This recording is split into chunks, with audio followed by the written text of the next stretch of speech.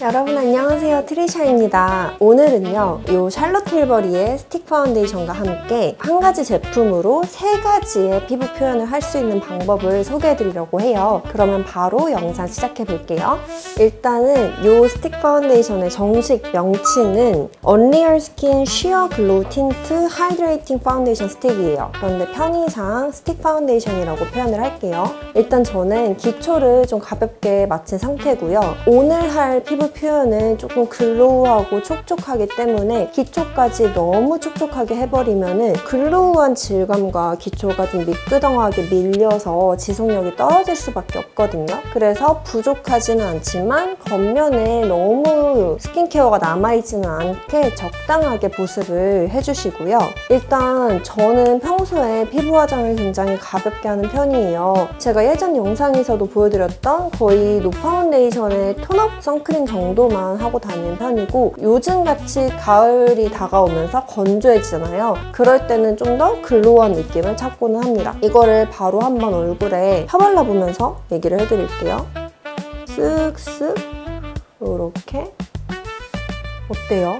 진짜 되게 부드럽게 미끄덩하게 발리죠. 전혀 어렵지 않은 제형이거든요. 이 상태에서 바로 도구를 사용해 주셔도 되지만 손으로 펼쳐 발라주시면 돼요. 모공 같은 데는 조금 더 압을 줘서 약간 모공을 좀 채워주듯이 이렇게 하면은 볼 부분이 바로 커버가 됐죠. 이마도 피부의 결대로 안쪽에서 바깥쪽으로 펴발라주시면 돼요. 그러면 이 정도의 뭔가 완벽하지는 않지만 내 피부결이 그대로 비쳐 보이면서 자연스럽고 건강한 광채를 올려주는 제품입니다. 이게 가까이에서 보면 약간의 입자에 조금 펄감이 있어요. 그래서 저처럼 좀 모공이 있는 분들께 요철이 부각되진 않을까 걱정을 했는데 생각보다 모공이 엄청 부각되거나 그러진 않아요. 이러한 붉은기나 잡티는 당연히 커버가 안 되지만 생얼보다는 조금 더 결이 약간 보정된 느낌이 드시죠? 반대쪽도 빠르게 발라볼게요. 진짜 이렇게 쓱쓱 올리고 손으로만 펼쳐주면 되니까 정말 빠르게 연출이 가능해요.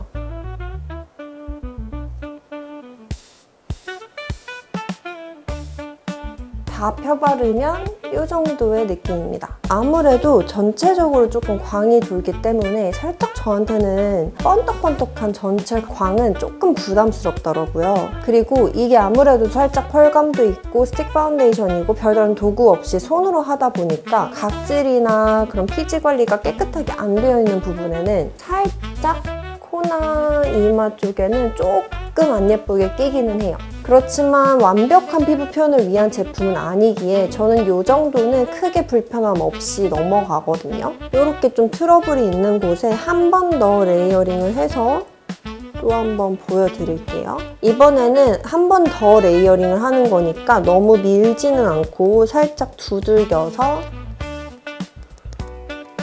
이렇게 올려주시면 아까보다는 조금 더 커버력이 올라가지만 뭔가 드라마틱하게 커버가 된다고는 기대 안 하시는 게 좋아요. 이 정도만 해도 한동안 유행했던 헬시걸, 뭔가 클린걸 메이크업이랑 딱 맞아 떨어지는 그런 베이스죠. 그런데 저는 여기서 이렇게 번떡번떡 전체 광을 다 주지는 않는 편이고, 저는 좀 지성이기 때문에 불필요한 광은 죽여주고 있어요. 살짝 좀 가벼운 파우더 타입의 파운데이션을 사용을 해서, 이거는 이든미네랄의 투인 프레스드 파우더 파운데이션 라이트거든요. 얘도 살짝 커버력이 있어서 이런 거나 아니면 투명 파우더 사용해 주셔도 되고요. 이렇게 그냥 훌렁훌렁한 브러쉬에 뭐 눈썹이라던가 코 쪽, 그리고 얼굴 이 광대 쪽 외곽에도 광이 너무 많이 돌면은 얼굴이 부어 보이거든요. 이렇게 하고 여름에나 습한 날에는 그냥 남은 양으로 전체적으로 한번 가볍게 쓸어주셔도 돼요. 이렇게만 광을 좀 죽여주면은 그래도 은은하게 속광은 올라오면서 너무 막 번떡번떡 부담스럽지는 않은 이러한 피부 표현이 완성됩니다. 너무 간편하죠. 그래서 좀 가볍게 피부 화장하고 싶거나 아니면 두꺼운 피부 표현 좋아하지 않으시는 분들은 이 정도만 해도 충분히 일상생활 가능하실 것 같아요. 뭔가 신경 쓰이는 잡티는 이 위에 컨실러 해주시면 될 것 같고요. 이렇게 하면은 샬롯틸버리의 스틱 파운데이션을 이용한 첫 번째 피부 표현 방법 끝이고요. 네, 그럼 여러분 바로 두 번째 방법을 소개를 해드릴게요. 저는 다시 이전에 했던 베이스를 지워낸 상태고요. 이번에 보여드릴 방법은 너무 건성보다는 저와 같은 복합성, 수부지, 지성분들께 더 추천드리는 방법이에요. 사실 저는 지성이어서 아까 전에 이것만 바른 거는 조금 제 얼굴에 너무 유분감이 느껴졌었거든요. 이번에는 지성도 은은한 광 표현을 할 수 있는 방법을 소개해드릴게요. 아까랑 똑같이 바로 얼굴에 도포를 해주세요. 근데 사용감이 정말 너무 좋아요. 정말 부드럽고 자극이 하나도 없거든요. 근데 아까랑 차이점은 뭐냐면 아까 전에는 전체적으로 이 스틱 파운데이션을 도포를 해줬다면 이번에는 얼굴의 중앙 부위 그리고 하이라이트가 필요한 부분에만 도포를 해주세요. 이마 전체가 아니라 이렇게 이마 가운데, 그리고 코는 거의 안 하는 편이긴 한데 콧대만 살짝 이렇게 해주시고요. 똑같이 손으로 펴발라주세요. 대신 이번에는 뭔가 잘 모공이 부각되는 이러한 나비존은 그냥 남은 양으로만 살짝 스치고 지나갈게요.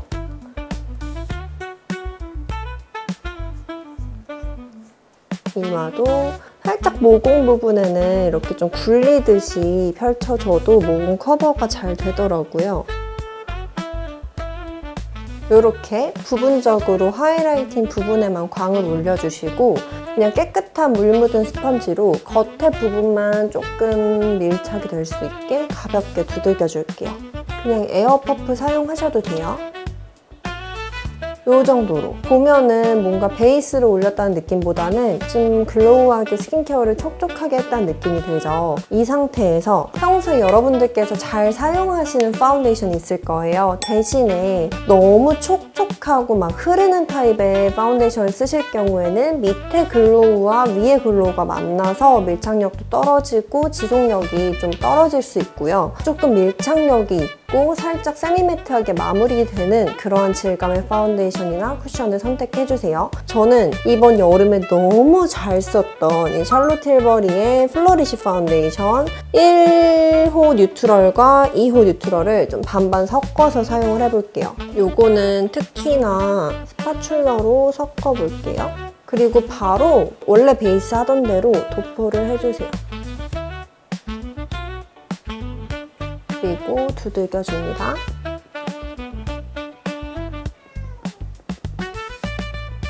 보이시나요? 살짝 매끈하게 매트하게 마무리가 되지만 안에서는 은은하게 광이 비쳐 올라오죠.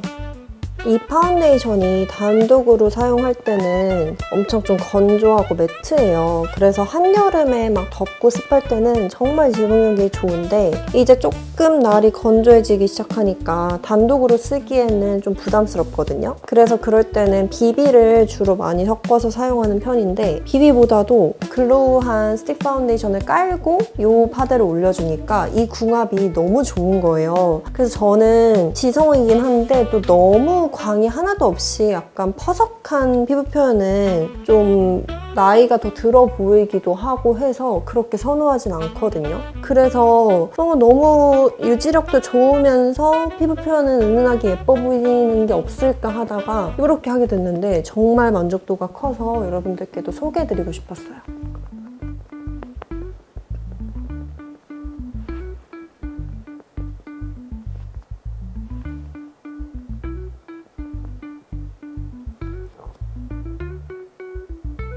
여러분, 이렇게 파운데이션 한 톤을 깔아줬습니다. 피부 표현 너무 예쁘지 않나요? 뭔가 부담스럽지 않은 스파를 잘 받고 온 그런 영양감 있는 피부 표현이 완성됐어요. 이렇게 하면은 단독으로 이러한 스틱 파운데이션 쓸 때보다 당연히 커버력이라던가 유지력은 훨씬 더 좋아지고요. 그리고 이게 스킨케어 성분이 함유가 되어 있기 때문에 건조하지 않고 속은 촉촉한데 마무리는 세미매트한 그런 질감의 피부 표현을 완성하실 수 있어요.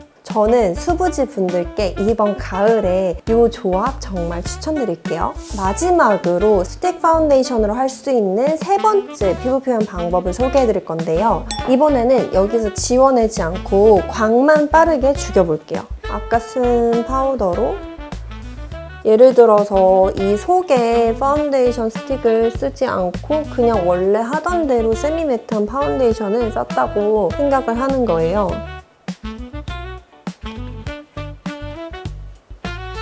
자, 이렇게 파우더 처리를 해서 광을 좀 죽여봤고요. 나는 전체적으로는 매트한 게 좋아. 그렇지만 속광만 딱 포인트를 주고 싶어 하는 분들은 평소처럼 파운데이션 하시고 대신에 저처럼 파우더 처리는 하시지 말고요. 저는 일단 편의상 이렇게 보여드리는 건데 이 상태에서 그냥 손으로 손가락에 이렇게 묻혀주세요. 묻혀주시고 딱 광 돌면 예쁠 부위 있죠? 뭔가 앞광대라던가 바로 광이 좀 올라오죠? 파우더를 한 상태에서 올린 건데도 이거 자체가 입자감이 되게 얇고 또 부드러워서 바로 그냥 손으로 올렸는데도 크게 뭉치거나 하진 않거든요. 그런데 여러분들은 저보다는 조금 양 조절이나 힘 조절이 힘들 수 있으니까 파우더는 하지 마시고 그 위에만 이렇게 광을 올려주시는 거예요. 반대쪽도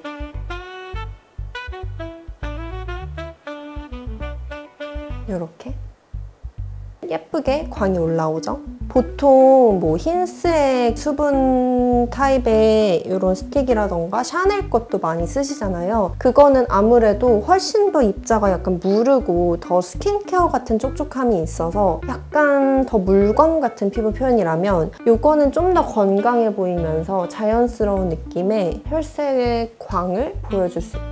요거는 훨씬 더 자연스러우면서 너무 물광보다는 정말로 그냥 기초라던가 파운데이션을 잘 표현해서 나는 그러한 광처럼 올라와요. 손이 어려우시면 이런 에어퍼프에 바르셔서 대신에 너무 이제 뭉치지 않게 한번 손등에 찍어주시고 이 상태에서 뭐 이마라던가 원하는 부위에 광을 올려주셔도 될 것 같아요. 이렇게 하면은 부담스럽지 않은 부분 광 메이크업을 하실 수 있습니다. 요것 또한 전체적으로는 뭔가 유지력이 좋은 파운데이션을 쓰고 나서 그 위에 부분 광만 올려주기 때문에 지속력은 걱정하지 않으셔도 될 것 같아요.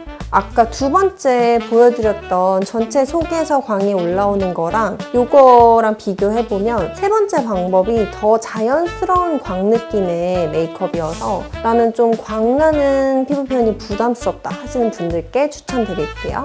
네, 그러면 여러분 저와 같이 이렇게 쉽고 간편하게 글로우한 피부 표현을 하는 방법 무려 3가지를 오늘 함께 배워보셨는데요. 피부 표현에 좀 더 공을 들이고 싶고 은은한 고급진 광을 내고 싶다 하시는 분들께 추천드리는 제품이고요. 여러분들도 다가오는 가을에 좀 촉촉하고 은은한 광이 흐르는 그런 고급진 계절을 함께 즐기셨으면 좋겠습니다. 그러면 오늘 영상도 봐주셔서 정말 감사드리고 바로 다음에도 더 다른 뷰티 영상으로 찾아뵙도록 하겠습니다. 감사합니다. 안녕!